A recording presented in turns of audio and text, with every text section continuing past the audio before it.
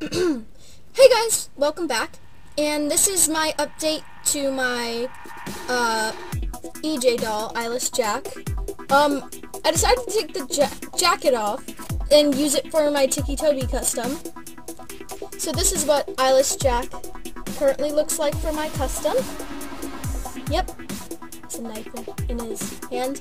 And sorry, I don't have a lot of boy dolls. I mainly just have girl dolls, so I'm using Gulia as Eyeless Jack. And I have a Ticci Toby doll that I use Blondie for because I don't have any brown-haired girl dolls or boy dolls, which really sucks. Yeah. But I have a little axe that I got from some other types of dolls, and yeah. Just kind of like that.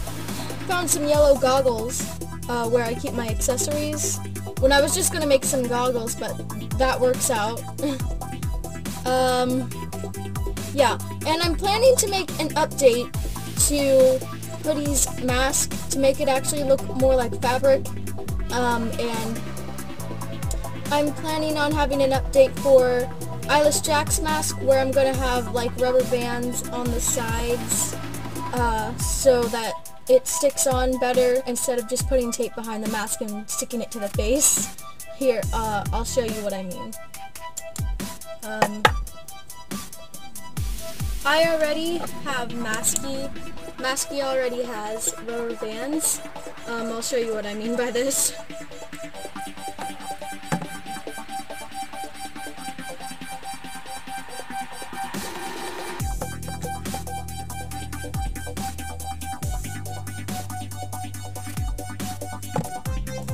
As you can see, Masky had rubber bands and the Eyeless Jack didn't on the mask so far, so I'm gonna try to fix that. And yeah, this is my newest custom, Ticci Toby. So yeah. And I hope you guys enjoyed, and thank you for watching. Thank you very much.